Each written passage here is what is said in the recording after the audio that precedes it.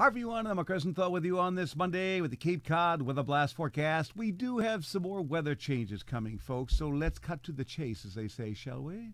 We shall. All right, here we go. Weather forecast today being brought to you by good friends at American Auto Transporters. You know, winter will be here before you know it, so plan ahead. American Auto Transporters has guaranteed prices and guaranteed pickup and delivery date and time. This has been a snowbird favorite website since 1980, so check out their website and ship your car. Go to shipcar.com. All right, here's the rub. Let's look at the weather headline together. We're talking about a beach day today, but wet weather comes in tomorrow. Some heavy rain possible late tomorrow night, but then summer comes back. Friday and Saturday, something to look forward to. And today, you can look forward to this. It'll be partly sunny, very warm, not buggy, 75 to 85, hit the beach.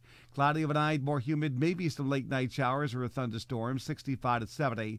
Tomorrow, a lot of clouds, little sun, showers and storms fire up, low 80s. Rain ends Wednesday morning, maybe some afternoon sun, low 70s with a northeast wind. There may or may not be some showers on Thursday. Low confidence forecast there, 74.